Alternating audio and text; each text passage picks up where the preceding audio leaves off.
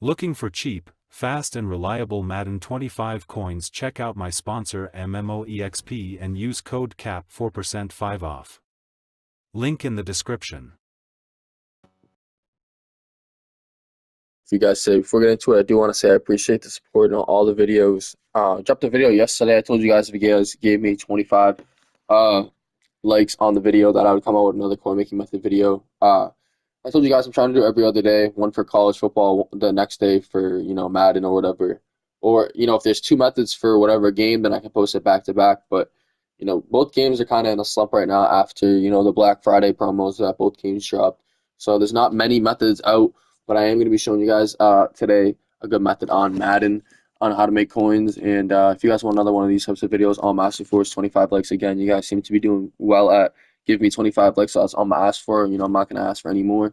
As well as if you guys are interested in, we're getting up there in subscribers towards 13K. We're at 12,470, so we're about 530 subscribers off of 13K. If you guys are interested in the 13,000 subscriber giveaway, then all you guys got to do is just be subscribed to the channel. Stay tuned to the channel until we hit 13K. But yeah, just be active on the channel because you guys definitely will have a good shot at winning that. I do give out, 3 winners usually, but who knows? We could probably split the prize between 5 or 10 people, depending on whatever.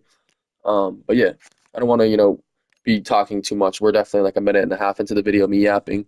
But yeah, I just really do want to say I appreciate all the support. And without further ado, let's get straight into this method now. I always tell you guys, whatever's on the front page of the marketplace, I'm dead ass like I repeat on myself. I say it all the time. Whatever's on the front page is what you guys want to do. It's just that simple. And the only reason for that is because these are LTD cards. Like, this is the newest cards, it's the newest promo in the game. So everyone is doing this right now. Whether it's pulling packs or making sets or whatever it may be. Make sure you guys are also opening up these packs right here. You never know what you guys can get. You guys can definitely get some crazy stuff out of here. But that's not the method. It is finding out what is coming out of these Team of the Week packs as of right now. So where are they? 70K. 70K for 285 plus overall Team of the Week players. 100%, 75% for 87s, and 21% for 89s. So knowing these odds are 85s, 87s, 89s, all right. 87s and 85s are flying out of here, kind of. Like, those odds are like crazy. So we're gonna go to the auction house. We're gonna go down to program. We're gonna find Team of the Week. Where is it? I'm blind. I probably won't find it. Oh, never mind. I actually found it. Team of the Week, right? The one thing people don't know how to do, just in general, of this game is filter. That's like the #1 thing in MUT on the Ultimate Team side of the game is people don't know how to filter. Like, these aren't the newest cards, 44 minutes. So you want to just filter down the cards, go to program, Team of the Week. Obviously, like I just say, 85s are flying out of these packs right now. 85s are like guaranteed cards. 84s do not come out of this pack anymore. So you guys want to be sniping these 85 pluses, right? Anything that's 85 is coming out of this pack. So I probably would prefer doing the 86, 87. I feel like this would be possibly better to snipe. We're seeing that these cards can be sold for, I mean, there's not many of them up, right? Like, is this the newest cards right now in the game? Let me see.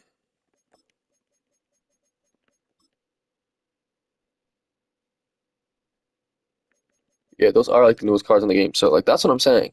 If you guys are super patient, there's not many of these cards up right now, but they are being pulled. So, I would say you guys could definitely sell these cards for about like 19, 18K, because look, there's only what, 6 right here, and if you wipe off these 6 off the auction house, which all expire within the next 25 minutes, this is what I'm saying with this method. You got to learn how like the auction house kind of works. These all expire within like the next 25 minutes, pretty much.